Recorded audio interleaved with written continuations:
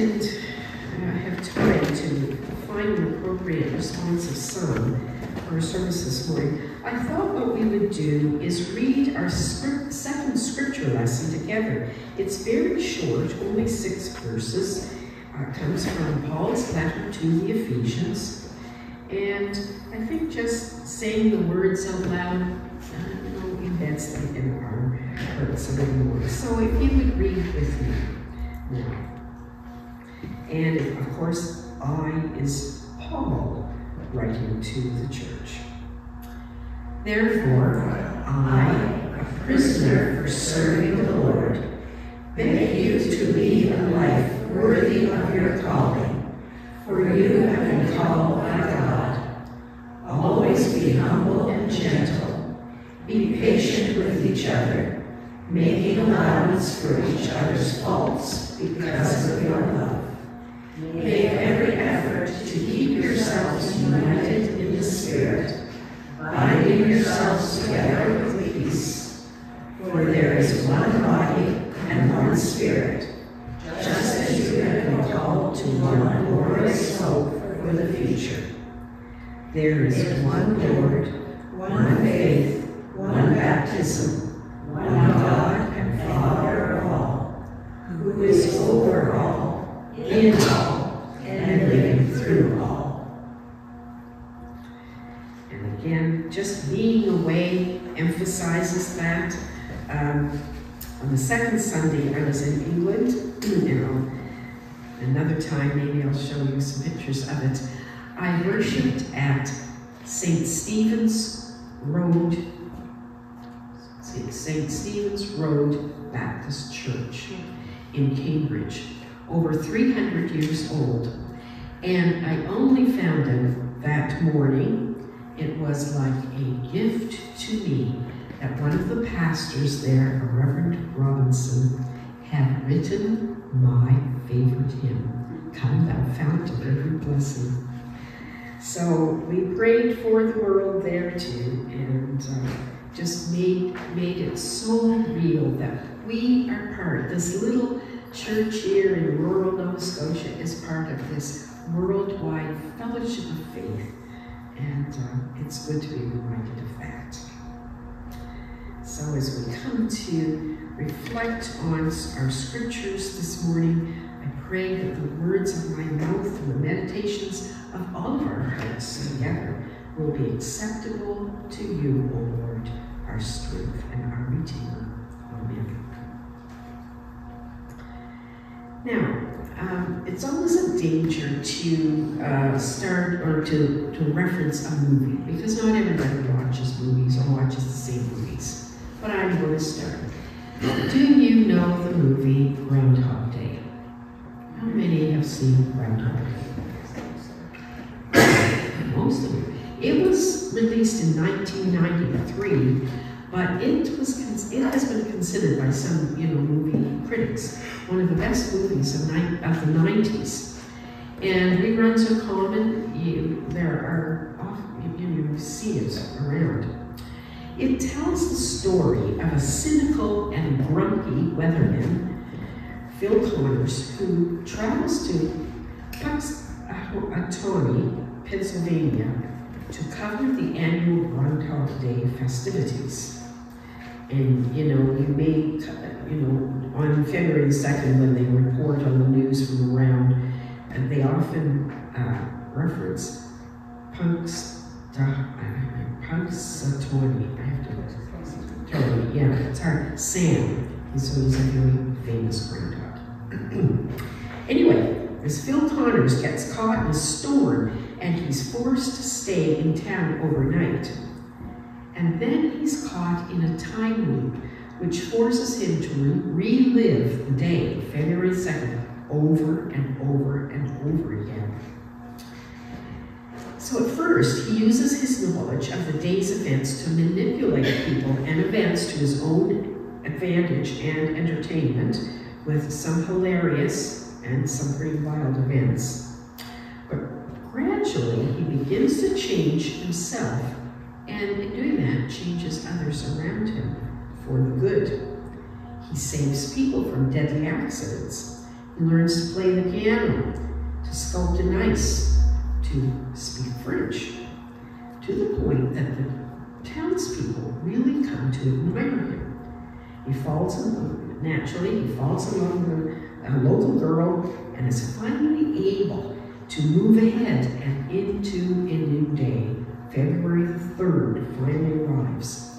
And he is a transformed person, less cynical, with less resentment, and more open to other people. Something of this Phil Collins seems to be reflected in the people we encounter in our Old Testament lesson. Their flight from Egypt had not lived up to their expectations, and they were starving in the wilderness. Where was the land that was flowing with milk and honey that they had been promised? Even when God provides them with manna and quails, they don't seem especially grateful. Farther on in the book of Exodus, we find out in the story, they begin to grumble about this boring diet. First, they complain they didn't have meat and bread. When God provides it, they feel that it's too the same. It seems so familiar and so human, doesn't it?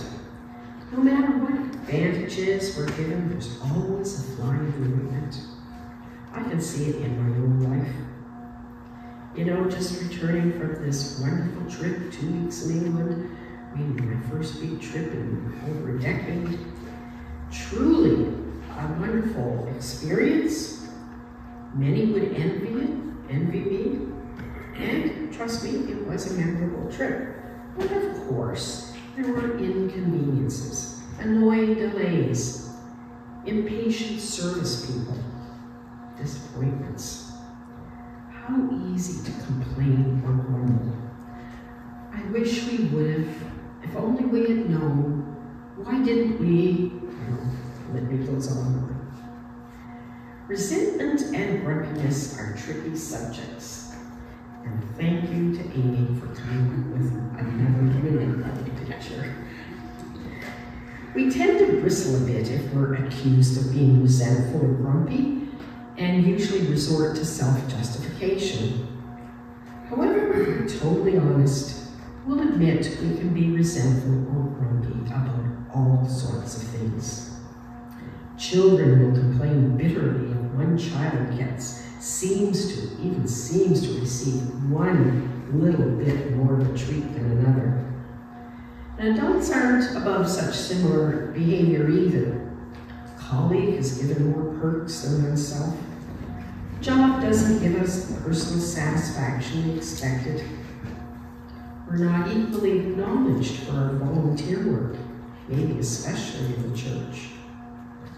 It seems we can't stop ourselves from comparing our lot with others, of being slightly put out if we're given less than someone else, or even worse, if we're somehow overlooked. Well, I think such feelings are part of our human nature, and it's tempting to separate them from our spiritual nature. But as I think you've probably heard me say before, I feel so strongly about this, the human being is an integrated whole. Our physical selves, our emotional beings, and our spirits are all intricately connected, and they affect each other. That's why psychologists advise us not to make important decisions if we're hungry, angry, lonely, or tired. 4 of the most common stressors making up the word HALT. 2 physical states, hungry and tired, and 2 emotional states, angry and lonely. While all of those states are normal, part of the human condition, it's how we handle them that determines how healthy we are, and they in turn affect our spiritual health as well. If we apply our understanding of feelings to resentment, we discover that when we act out of an accumulated pool of resentments within us, when they build up, we tend to be hard on others, making their lives difficult as well as our own. You know, the effects of resentment can be a heavy burden to bear. and one that weighs heavily both on ourselves and others. The ancient monk, Saint Benedict, who founded the order of Benedictines, and who was responsible for coming up with what he called a rule of life, which a lot of spiritual directors still follow. He was very clear that what is not possible to us by nature is possible to God through grace. So, we pray. But paradoxically, prayer can sometimes become a way of actually feeding our resentments and grumpiness by making us concentrate on those things that we think need to be addressed. So I'm going to suggest that perhaps a more effective approach would be to find something every day for which we can be genuinely thankful, that we can give thanks or praise for. Now, in this business of giving thanks or praise, I don't know about you, but I find for myself, if I'm feeling exhausted, overworked, annoyed with something, or just grumpy about the way life is going with me in general, the best I can manage is just to thank God for all that is. It's easier for me than to try to think of specific things to thank God for that might be considered a little bit more spiritual in a way. You know, like thanking God for the beauties of nature when I'm, facing a mountain of work.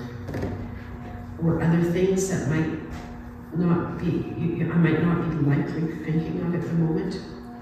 But somehow the act of thanking God, just turning my gaze away from myself, is the best way of lifting the burden of grumpiness from my shoulders, and then hopefully from the shoulders of others. The added benefit is that it makes me feel better as a result. Another important element in dealing with resentment in those situations where reconciliation is needed is to do just that. I just recently heard a story about a Hollywood star in the 30s who was having her picture taken by a well-known photographer. She fussed continually, turning this way and that, wanting her best side facing the camera and everything to be just right. After a considerable lot of bother to get into just the right position, she said to the photographer, "Now, do me justice." And the poor photographer was reported to have replied to her, "Madam, pardon me for saying so, but you don't need justice, you need mercy." Perhaps that might be a good reminder, if any of us, to all of us, that if we truly got what we deserved, we'd all be in a lot of bother. We all need mercy. And that is why reconciliation is at the heart of our gospel. If people know nothing of God's love and grace, then they have only their own anger and resentment to rely on when bad things happen. And with nowhere else to go, it's all too easy to become bitter, as Phil Collins did in the movie Groundhog Day. What this means is that there is a responsibility to us to live out the gospel in a different way. We need to be prepared to be bold in witnessing to the transforming power of God's love and grace. As St. Paul said in our epistle reading this morning, we need to get on with the difficult business of forgiving the people it's hardest for us to forgive. As our translation read, bearing with one another in love. We need to draw a deep spiritual breath and find the way forward that blends justice and mercy and will leave our hearts calm and our relationships renewed. And the good news is that we don't need to struggle with this all on our own. point of our Old Testament passage is to assure us of God's presence of the deepest and the most meaningful kind, which we experience especially when we gather together as we do each week here together. The presence of God was shown to the people of Israel in the wilderness, feeding them with manna and water and leading them into the promised land. The promise of Christ is promised to us too, when he instituted the Holy Communion during the Last Supper with his disciples, and when he promised that when 2 or 3 are gathered together, he is present there too. With that promise, we can have the courage and will to advance God's kingdom through our love to others, to whom we bear witness to the risen life of Christ. And it doesn't take much. A little care, a kind word, a smile. Although they may seem like tiny gestures, they can be a touch of God, offered in the Spirit of God, transforming people, whether we ourselves are grumpy or whether they are. So we can all be transformed into the people who God has called us to be, and to help others to be the same as well, through our prayer, our commitment to reconciliation, and through our practice of simple goodness.